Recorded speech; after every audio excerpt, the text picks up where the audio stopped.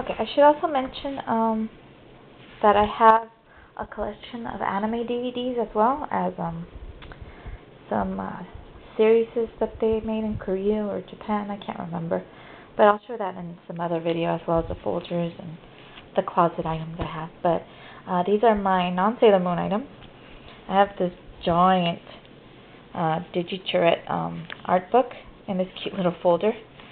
The artwork of DigiCharat was like one of my favorites. I just thought they were adorable. So I got a few things. I got this folder, that art book, and then these postcards.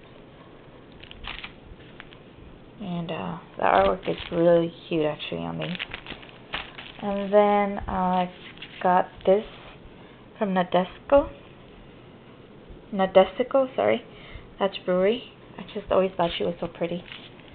So yeah, I got that pencil board.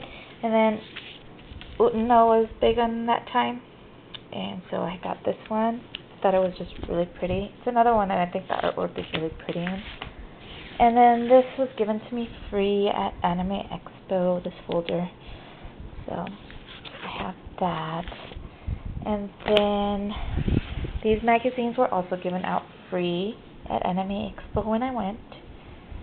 And this was back in 2000 and 2001. So, and here's the program guides from 2000.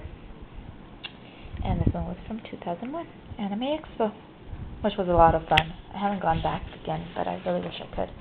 And then I got this knockoff Rayearth one because Rayearth was one of my favorites back then too. And even though it's a knockoff, like the artwork is the same as the original, and it's just really cute, so I didn't mind that much.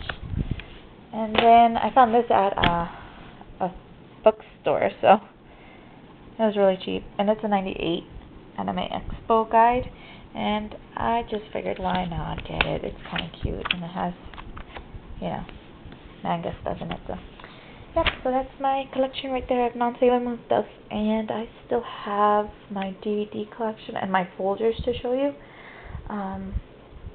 In my DVD collection, I have Studio Ghibli, Sailor Moon, a lot of movies, Rayearth, and I can't remember all the other ones, but I have quite a lot of anime stuff that I still need to show, so I hope you stay tuned for other videos soon. Thank you so much for watching. Bye!